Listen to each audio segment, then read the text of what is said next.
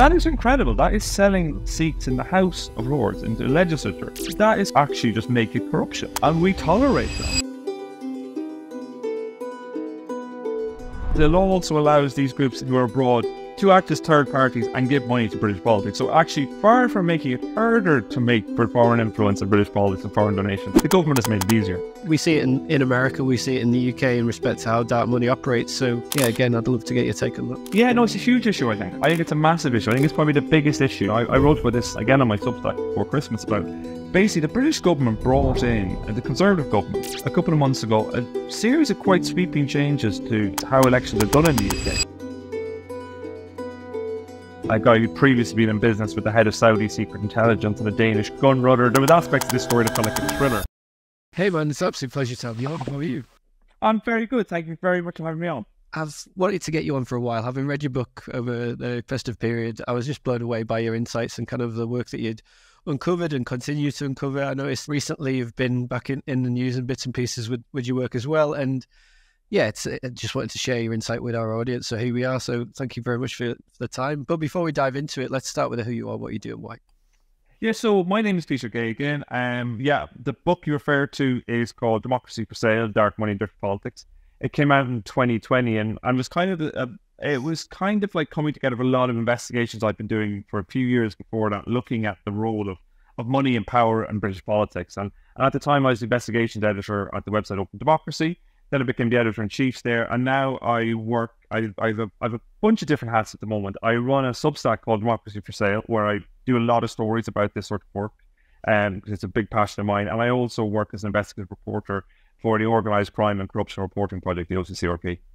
Amazing. And yeah, like today seems like a perfect time to have this conversation. I've noticed in the news that the UK have slipped you to 20th place in respect to corruption. So yeah, let's maybe start there. Yeah, this is quite important. So this is Transparency International, who are an international, very respected anti-corruption organisation. They've got a UK chapter, and every year in January they bring out this thing, the CPI, the global perceptions of corruption. And Britain last year slipped from 13th to 18th, which was its lowest placing, and now it's gone even lower. It's down to 20th.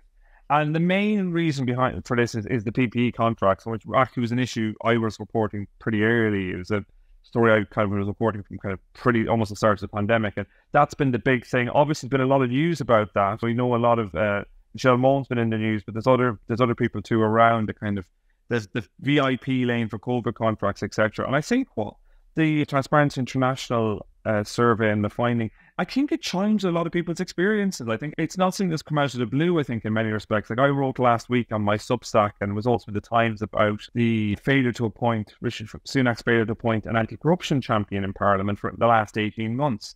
And it's just quite clear, you know, this is a government, for all manner of reasons, that seems to have a very, very lax attitude when it comes to issues of corruption. So in some ways, it's the right time for us to be talking, but it almost feels like if any week over the last 2 or 3 years, and something would have been happening that week that we could have pinned this conversation to as well.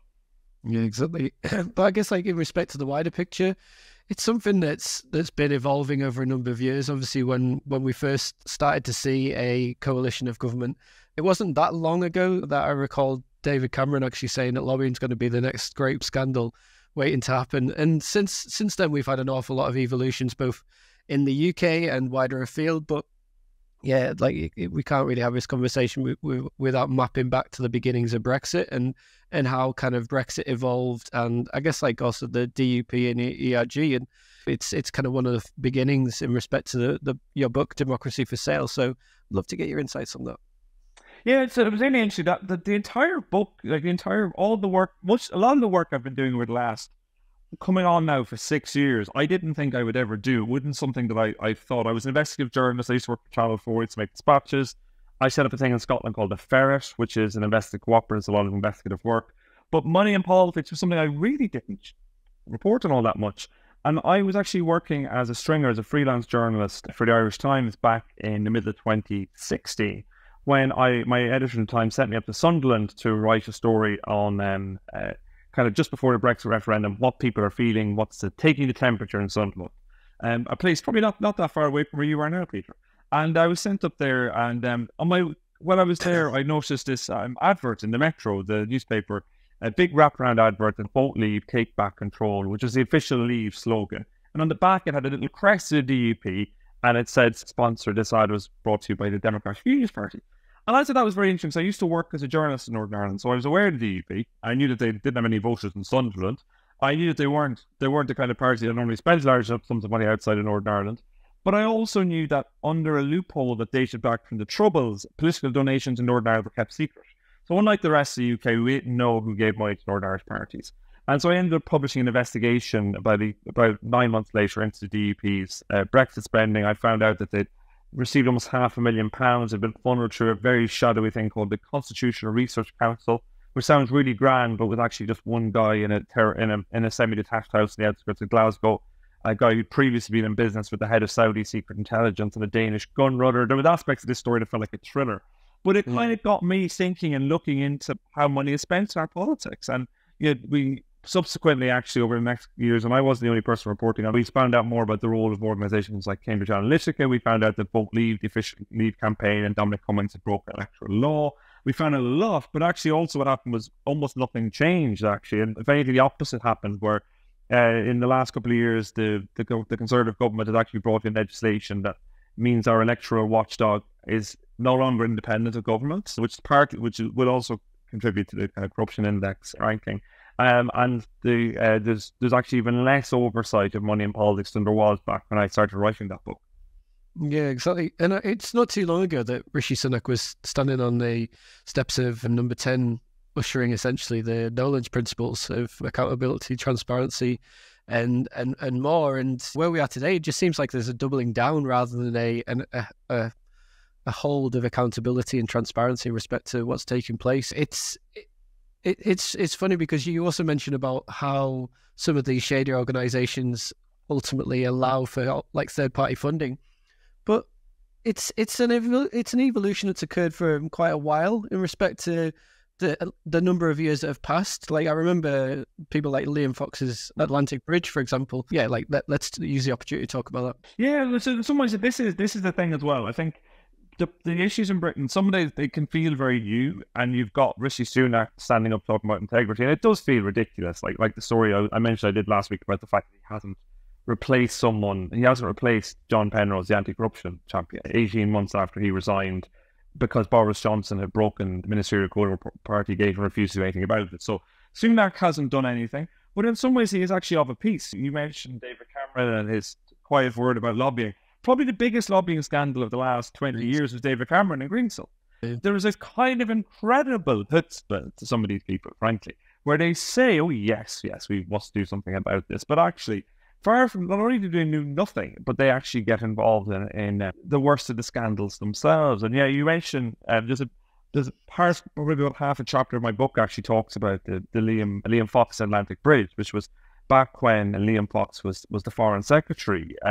He effectively had a lobbying, his private office was effectively been run by a lobbyist who's used to come with him on trips. And what was really interesting about this was at the time Liam Fox had a charitable company called Atlantic Bridge that was all about, as the name suggests, developing links across the Atlantic between neoconservative think tanks and what we call kind of Tupton Street in the UK and the Conservative Party in the UK. And some of these US think tanks have now become very famous, people like the Heritage Foundation and others, because they're very much involved with Donald Trump and have been very strong supporters of Donald Trump for a long time. But what Fox was essentially doing was setting up this supposed charity that had huge links into his office, was being run by a lobbyist who was also accompanying to meetings. So it was remarkably, actually, it was a scandal that, and I think it was actually had that scandal happened almost 10 years later, Fox would have stayed in a job. But I think the nature of the beast, this was 2010, 11, 12, when there actually probably was some element of sense of, and the Liberal Democrats were the coalition partners for the Conservatives, so I think there was probably some aspect of that too. And Cameron had talked about how lobbying needed to be reformed, so Liam Fox did go. But it's worth remembering that the legislation David Cameron brought in, he then eventually brought in lobbying legislation, is, I would argue, worse than having no legislation at all. Because if we had no lobbying legislation at the moment, people would say, we have to have lobbying legislation. The Labour Party would put it on their manifesto. It would be a constant issue. Instead, we have this awful lobbying legislation, which means that, for example, in-house lobbyists don't have to register as lobbyists. So If David Cameron, who's working for Greensill, goes to meet somebody, because he's working for Greensill, he doesn't have to register as a lobbyist, which to anybody is absolutely barren. It's ridiculous. But the lobbying register captures only a fraction of the lobbying that goes on. And I actually just wrote a Substack post today about Dominic Raab, who Dominic Raab had been an interesting story in the FT, kind of a slightly funny story in the FT back in September, where the FT had got hold of Dominic Raab's CV, which a consultancy firm was punting around the City of London to see if they could get him a job. He wanted a job in consultancy. And, you know, kind of talking up what a great guy he was, even included his karate skills, etc., etc. And it was all what he would do after, because he's standing down for election. I'm sure the fact he's standing down has nothing to do with the fact that he's only got about a 2,000 vote majority in the seat. And lo and behold, I noticed that just a couple of weeks ago, Dominic Raab has now become a consultant, a strategic global consultant for a thing called Appian Capital, which is a big mining interest. He's been paid $150,000 a year for it. And that's, again, this issue that I think begs a lot. People will go, well, how is somebody able to do that job and also be an MP at the same time? And if you look at what under the lobbying register, he's not allowed to be personally involved in lobbying contacts he made in government for 2 years after he leaves office. If you look at David Cameron joined Greensill exactly 2 years, I think it was almost 2 years to the day after he left office. So this legislation, it's really, really poor. And the fact that we have it is almost, in some ways, worse than not having it at all. Well, definitely. It's paper thin. I've worked in audit for many a year before I kind of do what I do today. Looking at some of the things that we see today, I'm like, well, this is just so blatant. Like the conflicts of interest, even at our base level, is just there to be kind of dumbfounded by what we end up seeing. But I think it's that ability to distract people. We talked about funding a little bit, but there's a lot of parallels between people that fund groups in America and the more nowadays, because they keep on leaning more to the right than centre right. But the funding of groups in America and also the funding of groups in the UK, there's a lot of similarities there. But then equally, that ability for that whole dead cat scenario, just have a scandal after a scandal after a scandal after a scandal, and lose people in the depths of the narrative to ultimately just allow for the ushering in of just absolute blatant wrongdoing. Naomi Klein's touched upon this in things like disaster capitalism, but this whole Brexit influence game has really changed the game of the political landscape. So again, I'd love to get your take on that too. Yeah, I think that's the phrase you use, the Brexit influence game. That's also the title of a chapter in my book, but it comes from an investigation that my wonderful colleagues at Greenpeace on Earth, the investigative unit National Greenpeace, did back in 2019. And they basically they did a sting operation against the Institute of Economic Affairs, which is the oldest kind of libertarian think tank in the UK. It doesn't declare its donors. And a Greenpeace journalist posed as someone who had an interest in the meat industry, in US meat, and wants to get access to the UK. And you had undercover, you had the head of Greenpeace, of the Institute of Economic Affairs, saying basically for £30,000, we'll write a report that will say the things that it'll agree with what you think, basically. You won't get to write the report, but it'll agree with what you think. And we get you a meeting with a cabinet minister, etc., etc. So lots of access. And in that meeting, in that undercover, Mark Littlewood is just departed as the head of the Institute of Economic Affairs, says that we're in the Brexit influencing game. And I do, that's probably a central thesis in my book, is I do think Brexit did change. It kind of supercharged a lot of stuff that was happening. You saw these sort of groups that were quite fringe, like the IEA, quite fringe, seen as a bit cranky. Yes, they got money probably from corporations, some Tory donors, etc. Didn't declare where it came from. Yes, they had access into the media, but often seen as a bit of a cranky outfit. It's not that important. Suddenly they became really important, partly because they were subscribing to the narrative that Brexit was great. So there were something cabinet ministers, Jacob Rees-Mogg, David Davis and others could stand up and say, no, it's not just us. There's a great report here from the Institute of Economic Affairs that agrees with all the things we want to say. So that was really useful. It provided a kind of a fig leaf, but also incredible access, as we then saw with Liz Truss. By the time then Liz Truss becomes Prime Minister in September 2022, she basically brings in a huge swathe of these Tupton Street, people from Tupton Street, people from this tight network of right-wing think tanks. None of whom declared their funding.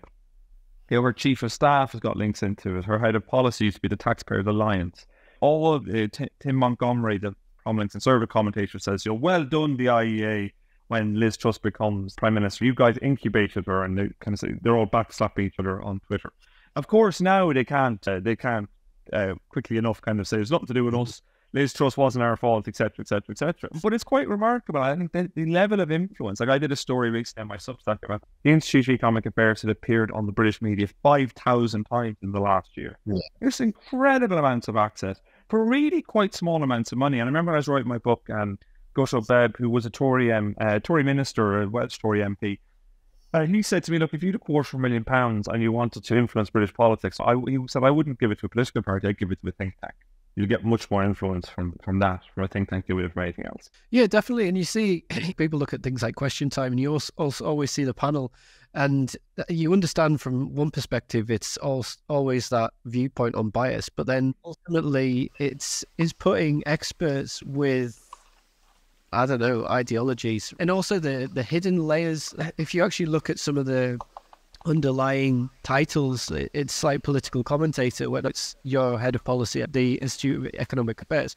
And it doesn't make sense to have this kind of mirage when actually they stand for and represent something far different. So it's interesting, that piece. And also, I think structurally and system-wise, the UK system is built on principles, but not built on real policy. So it's very brittle at the foundations. So I don't think we actually have a system that is up to speed with the realities that it faces. I think that's really true. I think there's a couple of things that go on. You've got in terms of like people not understanding where these people come from, like most people do not know who the Institute of Economic Affairs are. And they sound like the Institute of Fiscal Studies or something. They sound really venerable. When I started doing this work, I never knew who any of these groups were. I only got interested in them actually when I saw the Legatum Institutes back in 2017 maybe, or 2018. Published a paper, and it was about the Northern Irish border, which is near where I'm from. I talked about it was just a terrible piece of work. It was solutions to the Northern Irish border, and one of them was like having basically like blimps looking after the border. It was like this crazy stuff. And I was like, who are these people? How are they getting the access? And that's how I ended up writing about them. But I think more generally, we do have a structure, and a political structure that's really, really open to abuse. And part of the reason it's open to abuse, I think, is this kind of weird perception amongst people in Westminster. And actually, for a long time amongst political journalists, I think it's slowly starting to change, but not as much as I would like it to, that everything is fine. There's nothing to see here. British politics is all totally above board. Anyone who's saying otherwise is a bit of a conspiracy theorist. I think that the COVID and the COVID contracts has changed that a bit, but not as much as it should. Yeah, definitely. But I think also that ability to influence, traditionally, if you mentioned about giving money to think tanks rather than political parties, but that ability to work through a third party to take away ownership and accountability, but still have the level of influence there. We see it in America, we see it in the UK in respect to how dark money operates. So, yeah, again, I'd love to get your take on that. Yeah, no, it's a huge issue, I think. I think it's a massive issue. I think it's probably the biggest issue. I wrote about this, again, on my Substack before Christmas about basically the British government brought in, the Conservative government, a couple of months ago, a series of quite sweeping changes to electoral, to how elections are done in the UK. They did it through statutory instrument, which means it didn't have to be voted through Parliament. They did it with almost no debate, but what they did was they increased significantly the amount of money that you can give anonymously to British politics. An amount of money, things like unincorporated associations, which sounds complicated, but basically they're groups of people who don't even have to file accounts, can give to British politics. So we're seeing this potential to give more dark money to British politics. It's never been as high. And there's so many ways to do it. You can basically, somebody with a wife and 2 kids can effectively give £50,000 anonymously to British politics now. And £50,000, it's worth reminding, is the cost of the leaders group of Conservative donors. So if you give £50,000 to the Conservative Party every year, you get to have dinner with Boris Johnson and senior cabinet ministers 4 times a year. That's incredible access for £50,000. That's really a huge access.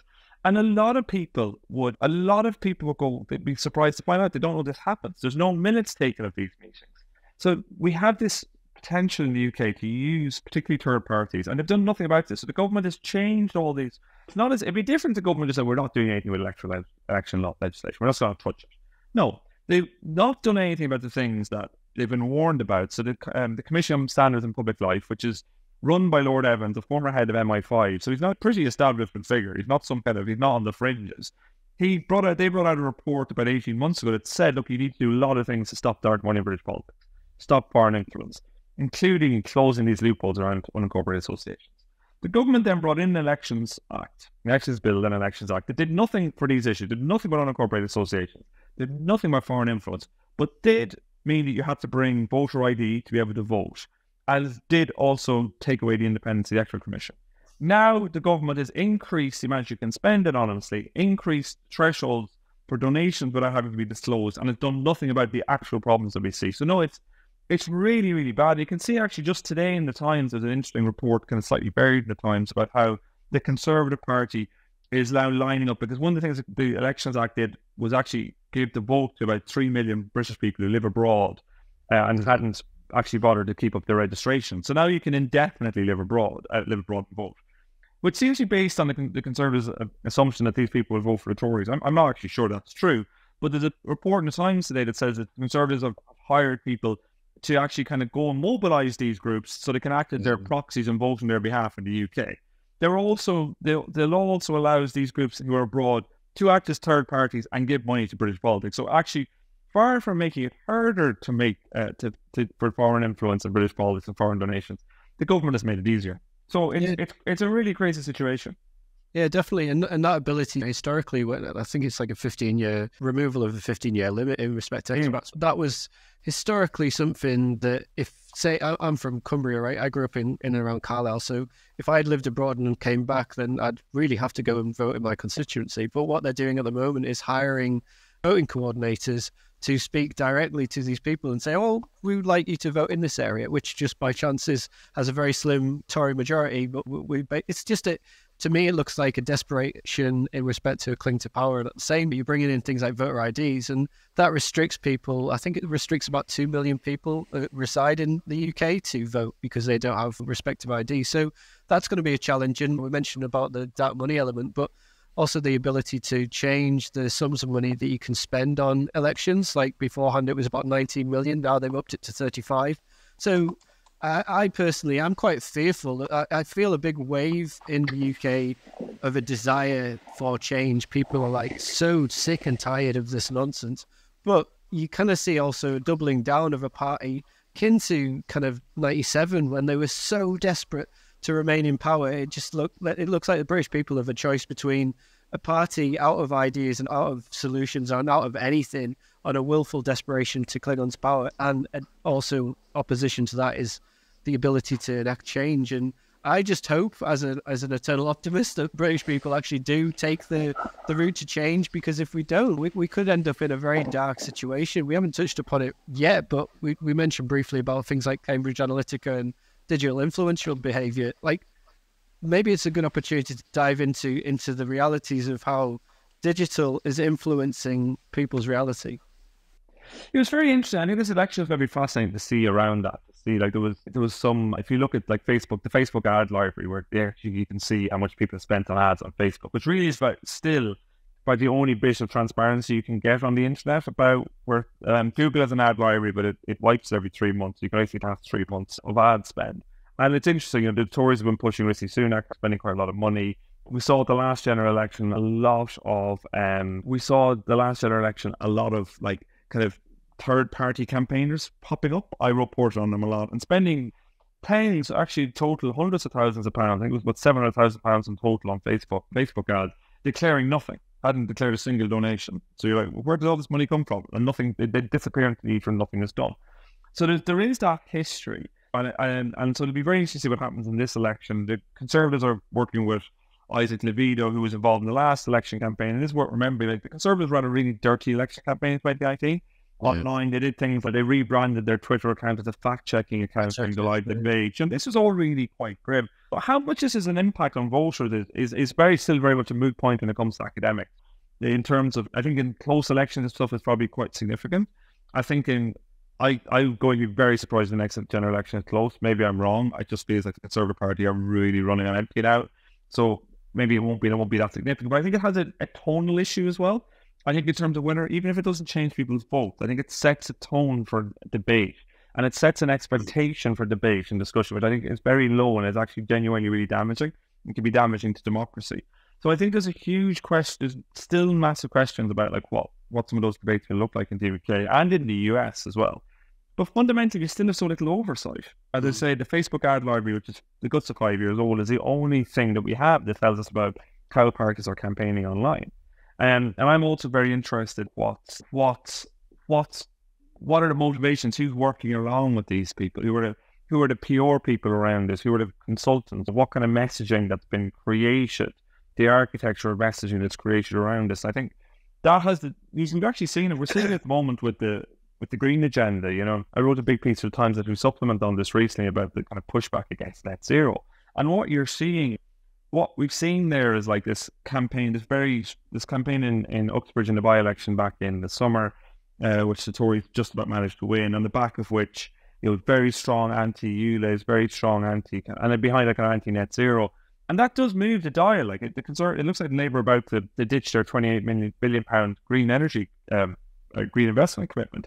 And so that's the issue. It's not necessarily all just about winning votes. I think it's also about narrative and narrative change. And often I think that's the most important, or that can be the most significant aspect of some of this money and power. It mightn't shift an election in terms of getting someone to vote differently, but it can shift the priorities and the narrative. And often that's winning, actually, more than the seats in the legislature.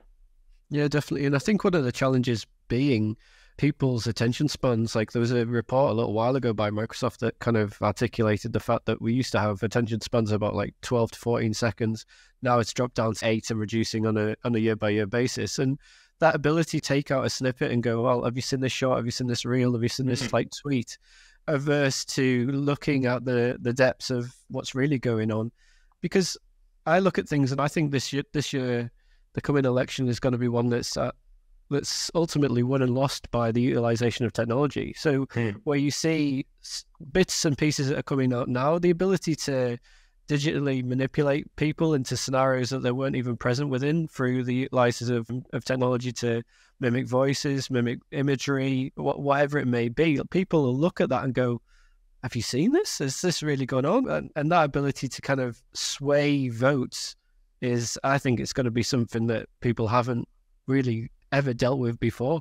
Because, back to that element about the dead cat, if you throw something to distract away, people are just constantly curious by the distraction. So, I'm quite worried, if I'm honest. And I know at the moment Labour have got maybe about a 27-point lead over the Conservatives. But if you look at previous elections in the run-up to at least like 10, 15 years, there's always been this bump of a 9-point swing and for the Conservatives up until an election is run. So I don't think it'll be anywhere near the 27 points that we see at the moment. I think it'll be quite close, but ultimately it comes down to the fact that, and just ask people for what it is they want from a nation. Do you want to be values-based? Do you want to have like optimism? Do you want to have hope for your children? Do you want to have a bit more of a progressive future?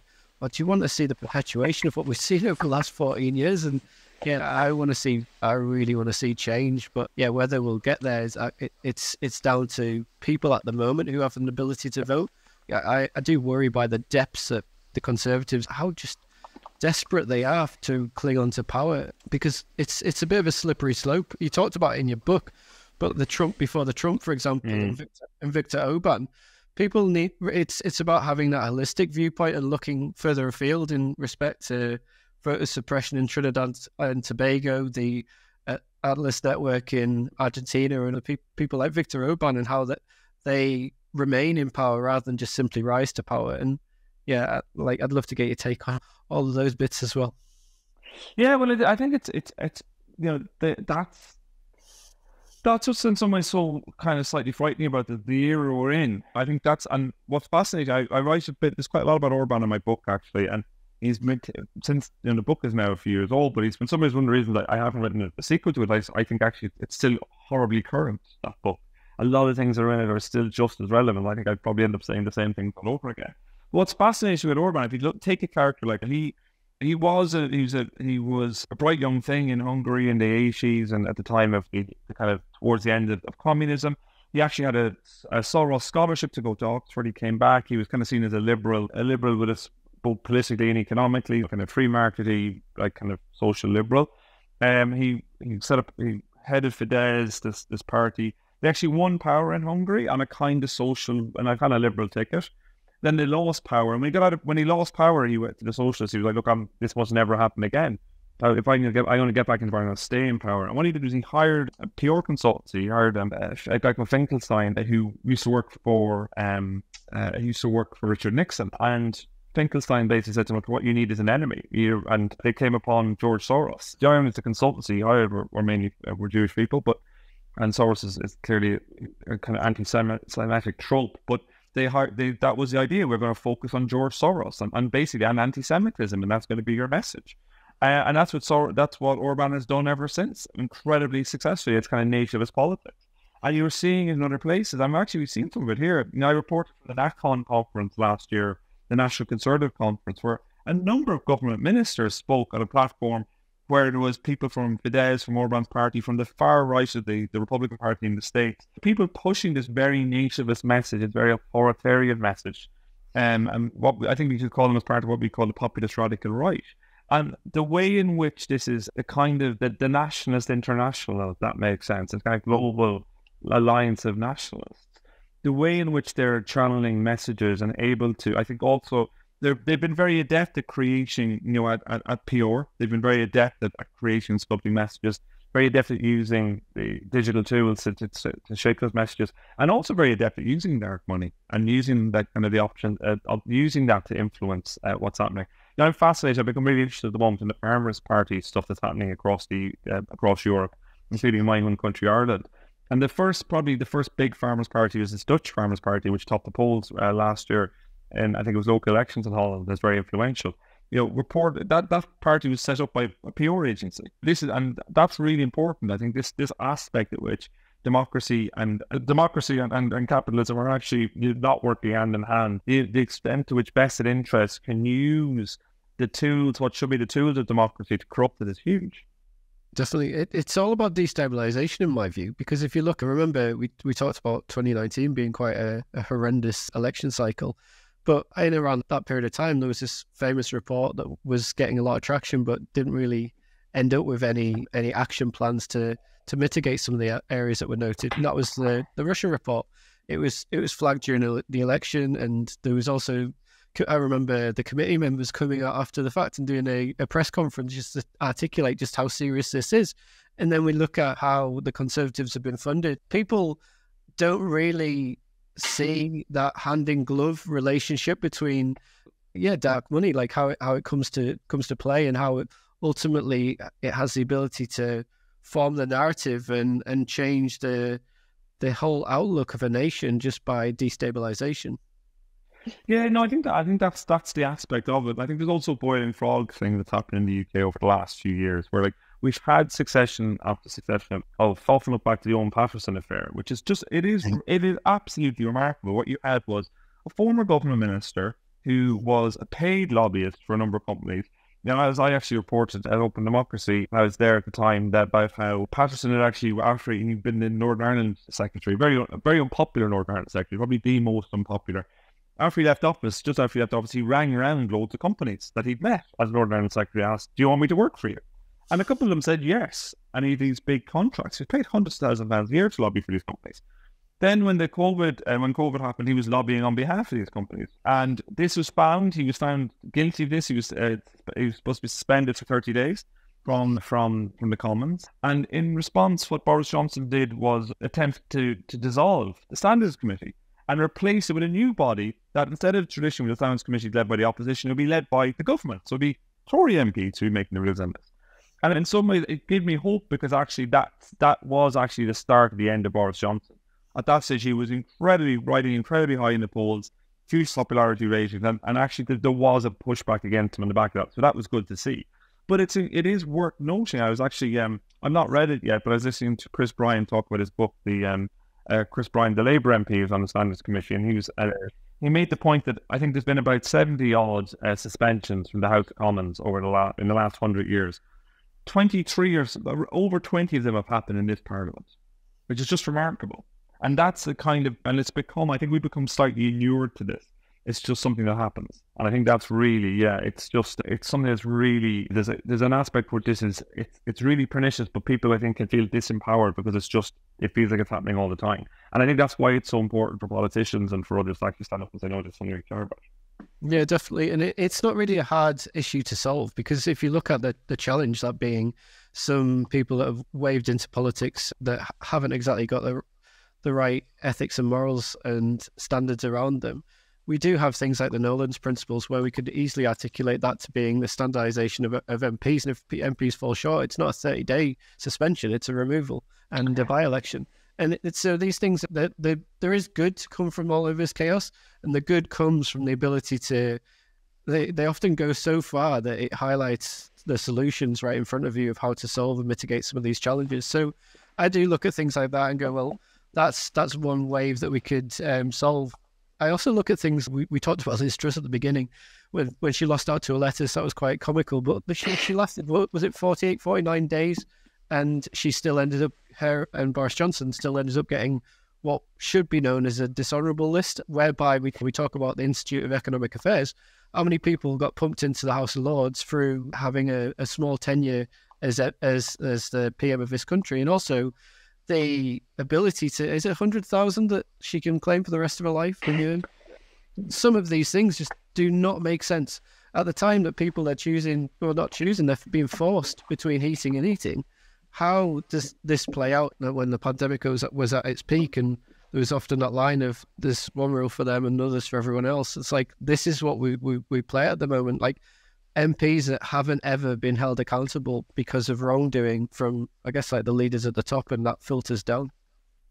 Yeah, I think that's it. I think there is a kind of the fish rots from the head syndrome to this. And I think there's an aspect in which we have set up a system as well where political parties run on private money largely. They have to raise private money, so that within the process of that, you end up asking, well, who's going to give us money? So we've accepted a system where access is sold, and so that's on its own actually creates a huge amount of moral hazards anyway. Even for the most honourable of members, that's already a massive moral hazard. But at the same time, exactly, we've got a situation. I did an investigation into donors in the House of Lords, Conservative donors, particularly party treasurers, and discovered that for £3 million is the going rate for a party donor. That is incredible. That is selling seats in the House of Lords, in the legislature. That is something that happened. That is something that is actually just naked corruption. And we tolerate that. And we tolerate this fiasco where people who happen to work made Boris Johnson feel good by telling him nice things for a couple of months, get at the age of 29 or whatever it is, get put into the House of Lords forever. This is shocking. Absolutely shocking. If it happened in other countries, we would be incredibly critical of it. And I think that's it. I think there's some things that can be done in terms of Nolan principles, in terms of some aspects of legislation. But I think there's also some quite kind of almost built-in systemic issues that we actually that need to be really grappled with and need to be said, actually, this is not okay. This is really not okay. And it has to be named as such. It has to be named. I think the seats in the House of Lords for donors actually has to be named as corruption. And we have to call it that. So we can call it that. And then we can talk about other things like second jobs and say this is problematic for these reasons. And we can then have a useful, balanced conversation. But until we do that, I think we're going to go around in circles. The word corruption is often negated for a softer term called cronyism. And people go, that's just friends and donors, it's fine. But no, corruption is serious. Having previously worked within audit, looking at rules and regulations throughout the world, the UK is really, really weak when it comes to laws and legislation around corruption. And it's because, back to what we said before, I think there's always been that gentleman agreement, that kind of handshakes, we'll do everything above board, but there's no underlying legislation to hold people accountable for their actions. And because we don't see the accountability that should take place, we talked about COVID contracts, but if you, first and foremost, if you're getting a huge windfall of funds through simple connections with political members, then the ability to claw back that money and hold people accountable, at the moment, it just looks like Michelle is the only person that they're gunning for, but she's one of many. And when we start looking at people that have also facilitated this within government, you shouldn't be able to claim that parliamentary privilege to avoid scrutiny and accountability for your actions. People should be a little bit more harder in respect to what takes place, because I honestly don't think that people see the impact of that loss of revenue. So when you look, Brexit, for example, is a 4% loss of GDP, and people go, 4%, it's not much. It's 100 billion. But then when we start seeing things like COVID contracts and the accumulation of that, how much wealth is lost that way, we start then looking at, I looked today. I think it was Rishi Sunak and his wife's relationship with, is it Infosay? Yeah. Like, that's just insane. Yeah, I did a story on that recently too. Infosys have been put onto big procurement contracts, which potentially they could get a lot of new contracts in the back of. And I think this is where it's interesting, like, because we don't have. So Rishi Sunak's wife she's very, very wealthy. Rishi Sunak's the wealthiest person to ever be in number 10 by quite a long way. He has a lot of money. And it was interesting when he finally belatedly brought out his tax returns last year, and most of the money came from shares, from dividends from shares in the US. I mean, he paid an effective tax rate of about 22%, which very few people, nobody earning that. If you earn that much money, if you earn 50 grand a year on PAYE, your effective tax rate is a lot higher. And he was a couple of £1 million a year. And his wife owns, it doesn't sound like much, 0.93% of Infosys. But it's 39 million shares, and his wife's shareholding is worth about 600 million, give or take, pounds at the moment. So that's a big lot of a company. Last year in dividends, she got paid more than £30 million in dividends by Infosys.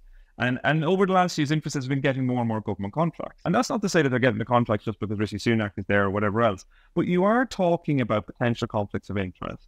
You are talking about a company that really is now politically incredibly well connected. And also you're talking about a company that share prices are affected by a company's ability to get government contracts. When countries get government contracts, the share price goes up because of the expectation you would get more contracts.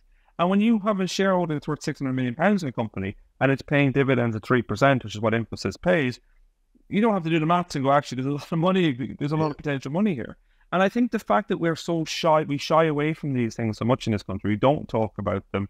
We kind of say, well, actually, where's the evidence that something untoward is happening? And it's like, well, in some ways, the burden of proof shouldn't be proactive. The burden of proof should be in terms of transparency. The burden of proof. And what I was really struck, one of the reasons I wrote the story I wrote about Infosys, is that the ethics advisor made a ruling that Sunak doesn't have to declare his wife's shareholding on the register of ministerial interest.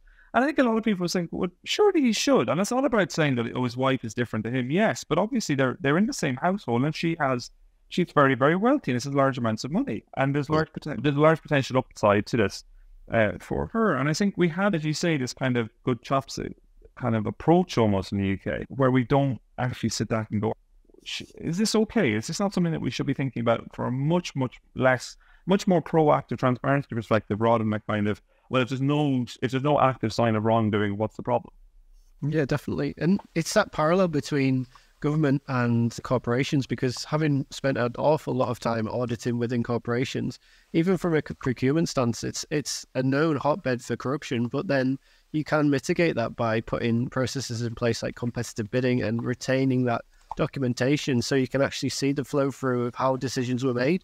It's not a lot of people, when they talk about things like fixing procurement, they say, well, it's too much of a burden of process and it's going to slow things down and we need to make decisions quick. It honestly doesn't take that long. It doesn't take long to document what you've been doing. And I think this lack of documentation, we're seeing it within the COVID inquiry at the moment in respect to people's WhatsApp groups and people's WhatsApp messages. And yeah, that's if you don't have anything to hide, then why hide? I think that's it. We have this kind of system where we don't have the kind of checks and balances that you might have. Like, so for example, we don't have an anti-corruption strategy. The UK had an anti-corruption strategy for 5 years, from 2017 to 22. It hasn't been updated. The government has said it will be soon, but it hasn't been really done in quote-unquote due course. But what's really striking about it is that the anti-corruption, ahead of that strategy, a lot of people in the transparency space, a lot of campaigners and others were calling for political donations and party funding to be brought within that. But we haven't done that at all. So if you run an art gallery, you have to do money laundering checks on people who come in and buy works of art. If you're a political party and someone gives you, so if someone comes into your art gallery with 100 grand and wants to buy something, you have to find out if it's the proceeds of money laundering. If you're a political party and someone can come and give you 100 grand, then all you have to do is do a quick Google to see, are they on the electoral register, or if it's from a company, does the company register a company's house? That's basically it. That's all you have to do. Nothing else. Which is shocking, really. There's no due diligence done whatsoever on political funding. And I think it's been that way for so long, through back to that like gentleman's handshakes. It's been like that for so long that it's become like an established protocol. But then now, because of the changes and because of the shift in narrative and the shift in direction in respect to where politics is moving, not just in the UK but globally, we need to start having more accountability and more processes and controls in place. Otherwise, we'll get to a point we won't be able to really, our votes won't count. That's a worry that I get to, is when you have the ability to vote, but then you're able to manipulate a system in such a way that your vote becomes meaningless. And that's like, democracies make that horrible slide to autocracies. And you look at it and go, well, actually, how did we get there? And it's through these, it's never really through a boom and bust scenario. It's always just that small, subtle pushing of an envelope, day in, day out, and over the course of duration of time, that compounds into scenarios. You look back and go, how did we let our country get to this? And that's what I want to kind of see change. This year alone, we're in that hyper cycle of elections. It's known as like the super election year, where 2/3 of the world's democracies are having elections both now and up until the end of the year. And like, we have an opportunity to change the narrative, to kind of articulate a world that is more values-based and more optimistic, put a nail in the coffin of this carnage that we've seen for the last couple of years throughout the world, and start to move on from this. But I do worry people really aren't that a breadth of the issues that is truly at hand. People are kind of, it's crazy. Some people just aren't up to speed in what's taking place in front of their eyes. And I don't know if that's the thing of maybe just being suppressed by so much carnage and chaos over a long duration of time that they feel tired. I'm not sure what it is, but there is this kind of opposites between people that are really pushing for progressive change and also people that are just tired and fatigued with the last couple of years that's taken place. And I think fatigue can often be like the kind of goal of political campaign. And I think that's probably my concern with the election is the production of cynicism. And cynicism is such a powerful motivator in authoritarian regimes and in the kind of move towards authoritarianism. And I think that's something I definitely kind of feel and unfortunately definitely can see aspects of in Britain and British politics. Definitely. Like, we've talked a lot about greed and corruption, the ability to influence. Hopefully we've shed some light on a lot of the topics that are taking place for people to at least consider. I'm not saying that you need to listen to everything, but at least consider the discussion that's taken place. But a lot of it has also been about the challenges. But I guess, how do we, in your view, in your experience, how do we respond to the rise of the right that we see today? And also, what are your key thoughts for the future? It's a really good question. How do we respond to this? How do you respond for this political moment where you're seeing a lot of kind of really worrying things in politics and really worrying things in our politics? I think the information ecosystem is so important, like where people are getting their information from, the validity of information.